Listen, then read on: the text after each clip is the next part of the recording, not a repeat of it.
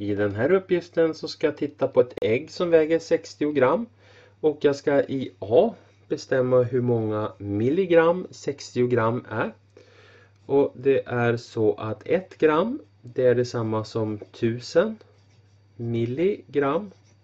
Så har jag 60 gram och varje gram är 1000 milligram. Så är 60 gram detsamma som 60 000 milligram. Så jag skriver här att massan för ägget är lika med 60 gram som är detsamma som 60 000 milligram. Så det är svaret i A. Och i B så ska jag bestämma järnhalten i ägget uttryckt i ppm. Och där är det så att 1 ppm det är samma som 1 miljontedel. Så där mycket. Så det jag tittar på det är att jag tar 0,72 milligram som var mängden järn, hur mycket det vägde.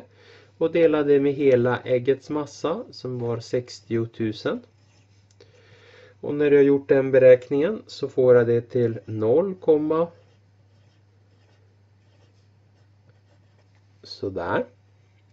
Och då tar jag fram min penna och så sen för att få göra om det här talet till miljondelar så ska jag flytta decimalkommat 6 steg så här. 1, 2, 3, 4, 5, 6.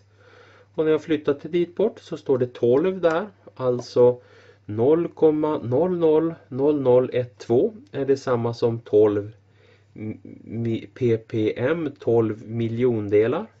Så jag får 12 ppm. Så.